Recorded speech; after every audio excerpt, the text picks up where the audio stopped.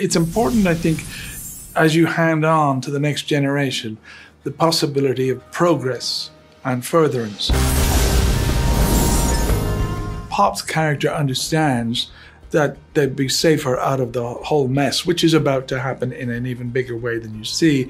Of course, it breaks his heart because he knows that for their safety and their security, they should go for the children's future. At the same time, he knows that that'll be it for him. You know, it hurts, but that's the way to go. This is the time to think about making a new start.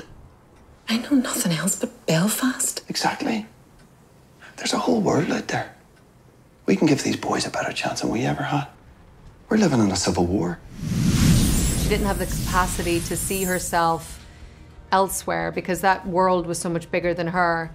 And that's what I loved about this kind of dichotomy within her, that she could be so big and so proud and yet such a, you know, have so much fears and be so scared. She was wise enough to know that there wasn't a promised land out there. There was an opportunity which would involve sacrifice to the soul or to the heart, and that's not something it's easy to quantify. And part of the story is about people being introduced to the idea that loss is part of our life, whether it's loss of identity, loss of a family, loss of a street, loss of a loved one. This film is really heartwarming, but it's also very heartbreaking. And her analysis of that choice, I think, sort of sums that up.